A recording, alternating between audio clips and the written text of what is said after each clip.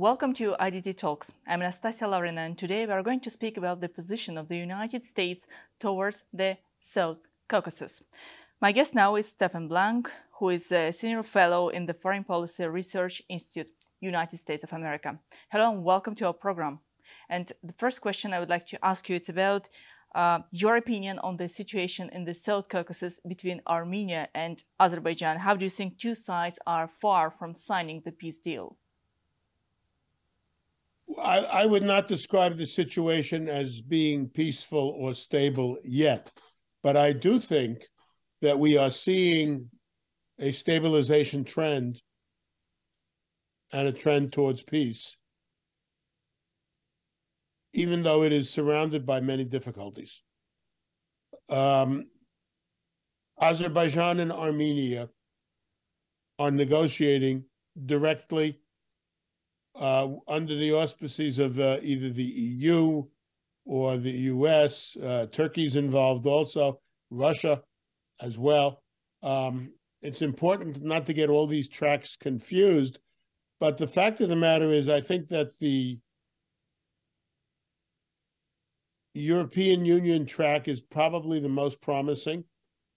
And the fact that Pashinyan clearly wants to make peace suggests to me that although it will be difficult, that we are making progress towards a new and legitimate status quo based on the outcome of the war 2 years ago. Now, there are many factors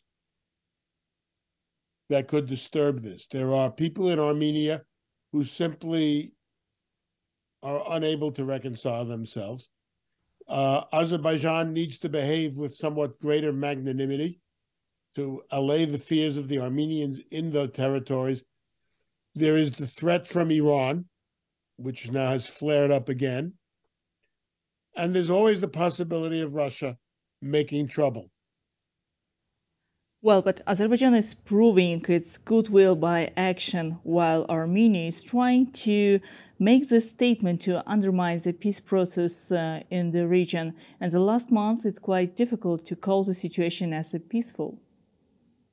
So I would say by no means do we have a peaceful situation, but that we have a situation which progress towards stabilization and peace is discernible.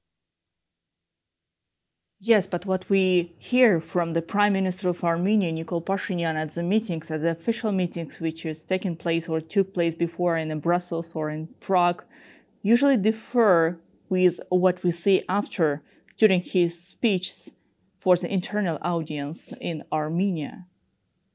Okay, so I think that he is, when he says things like that, he's playing to the gallery. But the fact of the matter is, I think he understands perfectly well that there is no alternative for Armenia but peace. The problem is his domestic politics, and this is a well-known problem. It's not just we've seen this in other countries as well, not just Armenia. And we saw it in Azerbaijan when Armenia was holding on to Nagorno-Karabakh too. So every government has to take account of its domestic politics.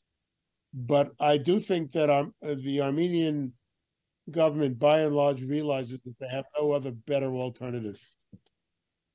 Another very important question. How do you see the U.S. strategy towards the South Caucasus after the U.S. midterm elections for the House of Representatives, which took place in November 2022? I don't think these elections were about foreign affairs, and certainly not they're not going to. I don't think they're going to have an effect on the Caucasus, because in the United States, the Caucasus is not that big an issue. The sad fact is, the United States does not really have a strategy for the Caucasus. If you look at the National Security Strategy document, which came out a few weeks ago, it doesn't even mention the region or Central Asia. So we're not thinking in strategic terms about the Caucasus or Central Asia, which is very unfortunate. I and several other colleagues have been arguing against that kind of thinking for years to no avail. And the interest of the State Department in mediating between Armenia and Azerbaijan is to be welcomed. But the congressional elections had no relevance to this issue.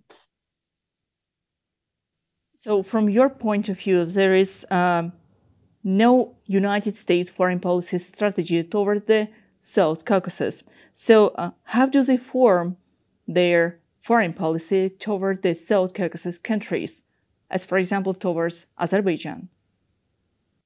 I'm not sure they know that they are really building a coherent foreign policy towards the Caucasus.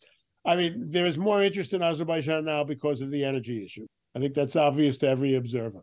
But I don't see any kind of systematic thinking in government, and that includes Congress, about our position either in Central Asia or in the Caucasus. So it's a mystery to me how they build foreign policy in this administration. And this administration is by no means unique. Trump's administration didn't get very far in the Caucasus either. Yes, but what we see last month, it seemed that the United States of America is quite interested to see the peaceful development in the South Caucasus, especially when it comes to the situation between Baku and Yerevan.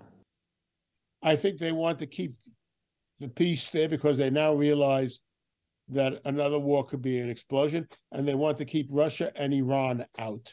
And third, they want to be able to bring Azerbaijan's energy to Europe.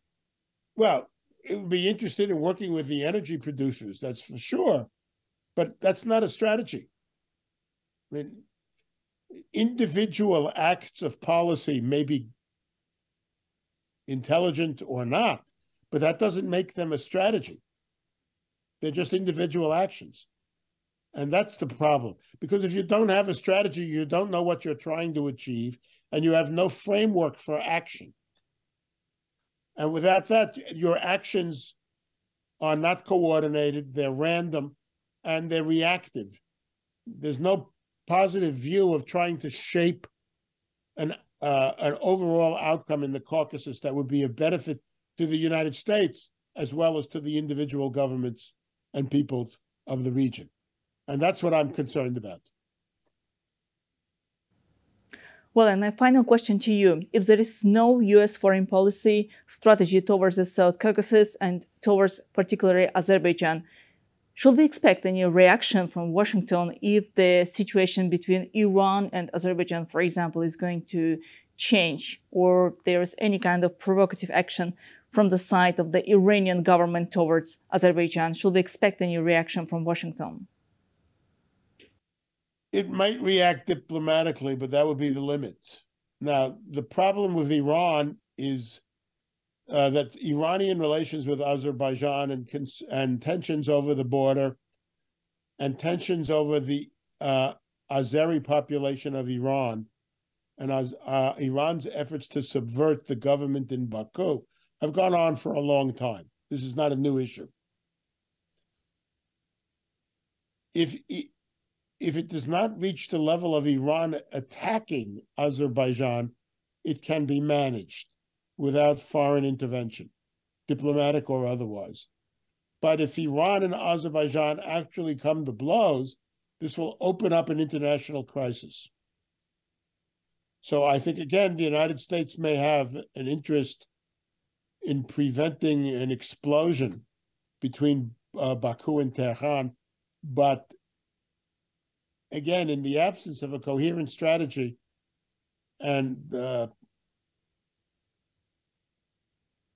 desire to become more heavily involved in the Caucasus, I don't think we're going to change our posture fundamentally.